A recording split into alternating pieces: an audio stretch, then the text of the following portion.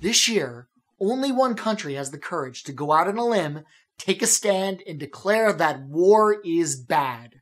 Pick your jaw up off the floor and get ready for Overthinking Eurovision.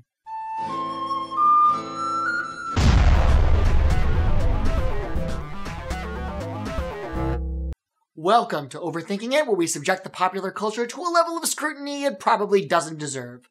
Now guys, we can all remember the many classic pro-war songs at Eurovision over the years. There was Let the Bombs Fall Like Rain from 2012, War is Awesome from 2010, and Seriously How Cool is War from 2005. That was Switzerland, I believe. But what if I told you that there was a singer that wasn't so keen on war? You would certainly expect them to keep that opinion a secret, wouldn't you? But that's just not how Boggie rolls. Boggie? Boggie? I don't really care. Do you know our earth is a mess? All the wars for nothing never ends. I am not a fan. You might think I'm a pretty cynical guy for mocking Boggie or Boggie or whatever just for singing an anti-war song, and I am a pretty cynical guy. I live in New York City, which means that every day on my way to work, I see pigeons swoop down from the sky, grab babies out of their mother's arms, and drop them into Alex Rodriguez's waiting mouth.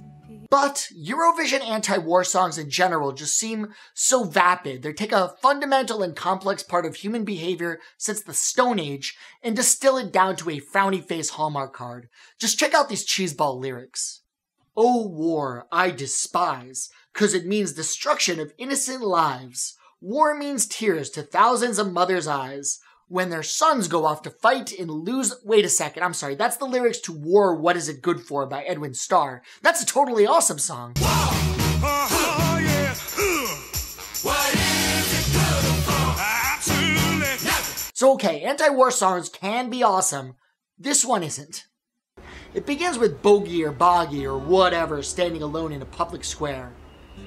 Everybody deserves. But then, miracle of miracles, she's joined by others. Soldiers walk towards the dark land. And then the entire crowd comes together like the Who's at the end of How the Grinch Stole Christmas to sing in 4-part harmony. To die for believing something. And the whole thing is taped in this faux documentary style. You expect to see it posted to Upworthy with the headline, "This girl started singing about world peace. You won't believe what happened next." And then there are the quotes that Boggie or Boggie or whatever has been giving about the song. Personally, I am easily touched by any human suffering. The three of us would like to raise people's attention towards this issue. Hey, I don't know about you guys, but I dislike it when children are killed, and this is definitely going to make a dent there. Oh, and perhaps my least favorite Boggie quote or Boggie quote ever, "The force of my song is in its modesty." This is a song that ends with everybody applauding for themselves. Now, I wish I could say this was the most self-congratulatory peace song in Eurovision history, but you only have to go back 2 years to prove that's not true. What if we That was the year that Russia's What If music video depicted the crowd spontaneously joining hands and rising to their feet. It's not only more over the top than Wars for Nothing, but less than a year after Russia sang